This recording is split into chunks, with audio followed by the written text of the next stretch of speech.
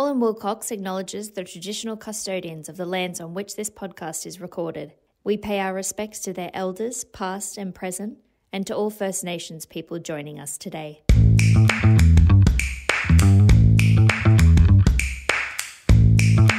Hello and welcome back to Season 2 of our Equity Capital Markets podcast. I'm John Hutchinson. Today I'm delighted to be joined by my colleagues, fellow partners, Michelle Eastwell and Sivan Gore. Welcome back to you both. Thank you. Thanks, John. So today we're talking about an important piece of paper in capital raisings by listed companies. Sounds innocuous. Most of the time they look innocuous, but they're of critical importance, and that's the cleansing notice. So we'll touch on why they're used, when they can and can't be used, and what happens if there's any breach of those requirements. So maybe, Sivan, let's start over there with you.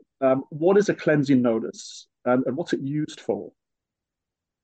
Sure, John. So cleansing notices are a critical feature of Australia's low doc capital raising regime.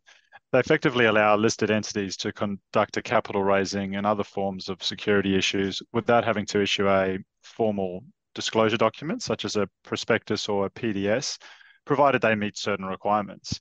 And the reason why you would use one and issue one is to then allow investors who are issued those shares to trade those shares within the first 12 months of their issue. Otherwise, that would otherwise be prohibited. So this obviously has significant cost and time saving, as it allows companies to conduct a capital raise in a much quicker period of time than they would otherwise be able to do, and for potentially lower cost than if they had to prepare full form disclosure documents. And they effectively operate on the premise that listed entities should have all material information about the company out there in the market.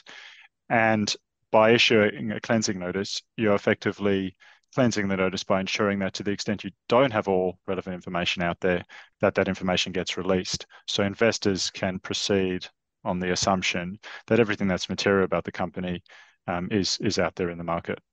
That's great, thank you. So pretty important that you can use one if the alternative is to doing a full-blown prospectus. So Michelle, when can't you use a cleansing notice?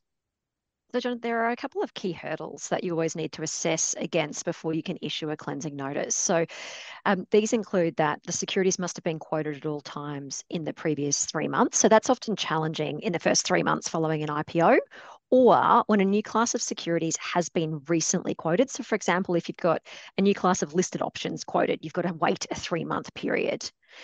We do often get asked whether a trading halt or suspension fails to be quoted then, and that's not the case, but it is relevant to one of the other hurdles, and that is that the company must not have been suspended more than a total of 5 days in the prior 12-month period. So trading halts don't count towards that, but any days of suspension do. And one particular nuance is, and at the moment it's unsettled law, but that is where a suspension has crept in to the trading on the following day by only a very short period of time. There's no case authority yet as to what length of suspension then rolls into a subsequent day for your calculation of 5 trading days, but certainly the approach that we take is we err on the side of caution and we count any days on which there's been suspension. So you can also consider relief from ASIC on that 5-day rule, but it's one of the first things that you look to. Has there been a suspension of more than 5 days in 12 months? You never want to be suspended, but suspension of more than 5 days is really bad news if it will materially inhibit your ability to raise capital over the next 12 months. Absolutely, and for the reasons that Sivan mentioned as well as to why these are really useful tools in capital raisings. And is it relatively easy to get any form of ASIC relief to extend to 5 days, or I'm guessing it will be pretty limited? Limited and dependent upon the circumstances. So depending on how much over the 5 days you've run, how long a period has passed since that occurred, and the reason for that occurring as well. So certainly we have experience in obtaining that ASIC relief, but it's certainly nothing that you want to back yourself on in terms of happily expanding or exceeding the 5-day period. So there's a couple of other pieces as well, and that's that you've got a 5-day window to actually lodge the cleansing notice. So you will see generally that the cleansing notice will be lodged immediately after announcement to the market of the capital raising, but you do technically have a 5 business day window, and that is absolutely critical. One, that you can't lodge the notice before the securities are issued. So you can't lodge it, say, the day prior to actually issuing the securities, but also that you must get it done in that 5 business day period. And that's where we see most of the non-compliance. Yep. And that's where we see most of the court applications arising. Yep. And probably the final piece is as well being aware that ASIC can actually make orders which prohibit a company from utilising a cleansing notice. So if there has, for example, been breaches of the continuous disclosure or financial reporting requirements as well. Yeah, thanks. So timing, obviously, pretty important. So Van, what does a cleansing notice look like? As I sort of suggested before, most of them just seem to be 1 page long. What needs to be in it? What do you often see in a cleansing notice? Good question, and you're right. Often you sort of see a cleansing notice, and it just is 1 page, and people might think that it's a sort of pro forma document, but actually there's quite a lot of important consideration and thought that needs to go into it. Firstly, you need to make sure that you confirm that you have complied with your continuous disclosure and financial reporting obligations, and you specifically state that in the cleansing notice. And this goes back to the point that the whole point of the cleansing notice is to ensure that the entity is up to date with its disclosures, so that the market is fully informed. And then the second key component of the cleansing notice is that it includes all excluded information. So under Listing Rule 3.1, an entity is obligated to disclose essentially price-sensitive information unless certain carve-outs apply. And some of those carve-outs are where the particular information might involve an incomplete proposal, provided it remains confidential. Now, when you're issuing a cleansing notice, though, you're no longer actually allowed to rely on those carve-outs. And so any information that you're currently withholding from disclosure in reliance on those carve-outs does need to be disclosed. Yeah. And so that is a key consideration and a piece of diligence that an entity looking to issue securities and rely on the cleansing notice regime needs to make sure they've covered off on.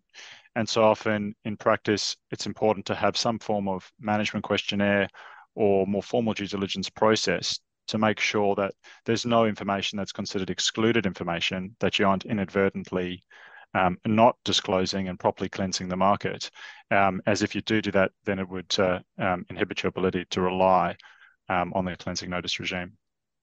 So that's a real sort of forensic exercise, isn't it, into working out what information is there within the company might relate to a negotiation or an incomplete proposal that's currently safe from disclosure under the carve-out, but that carve-out doesn't apply to the cleansing notice.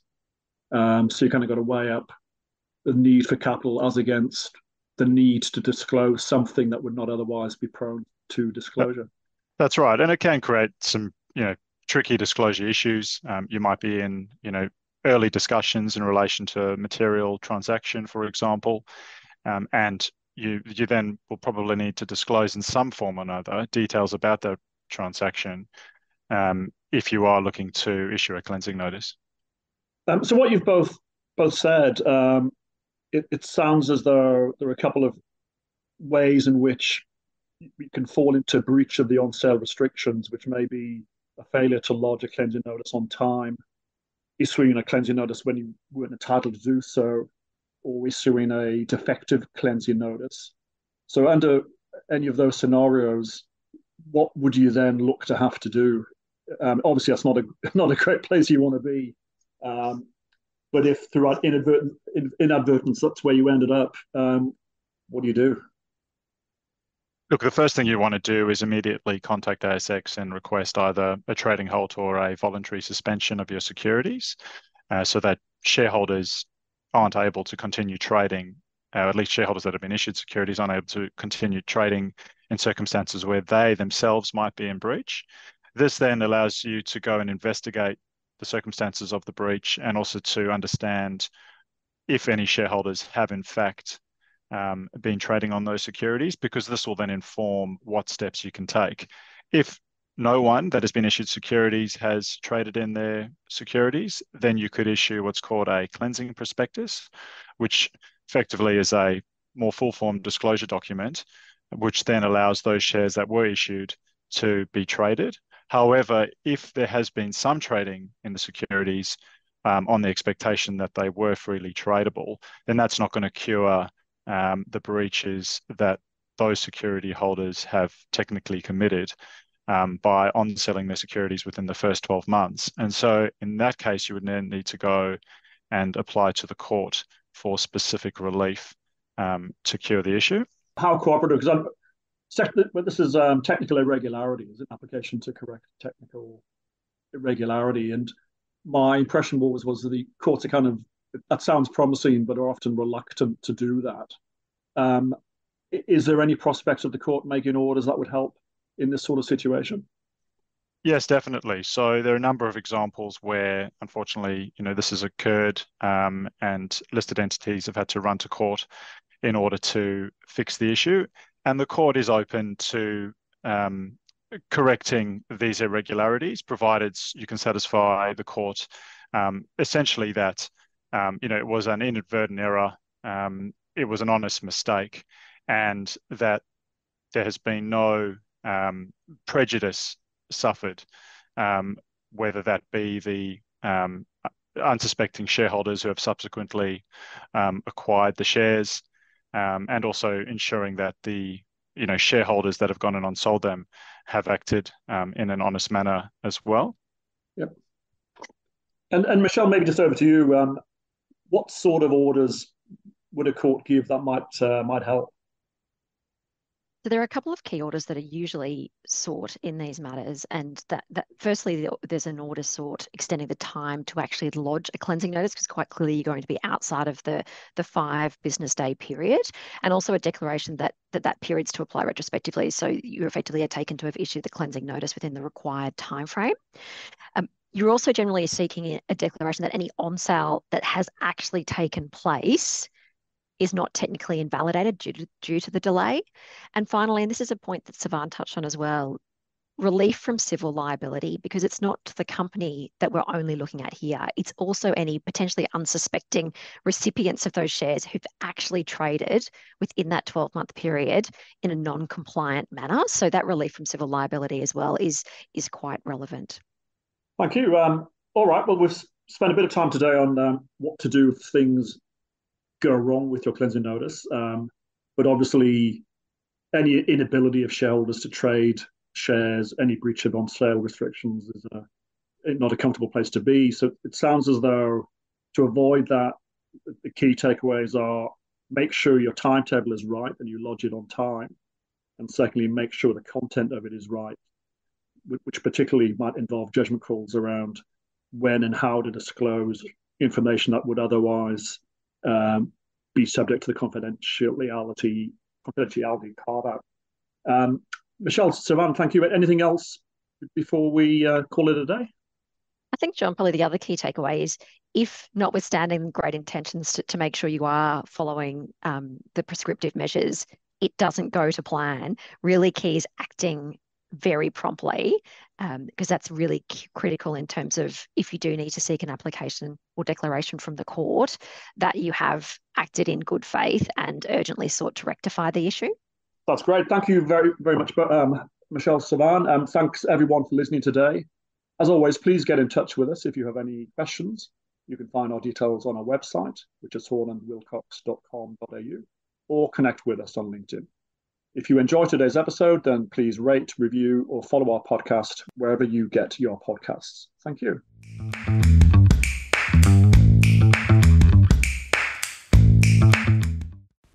This podcast is not legal advice and should not be relied upon as such. You should always obtain legal advice about your specific circumstances.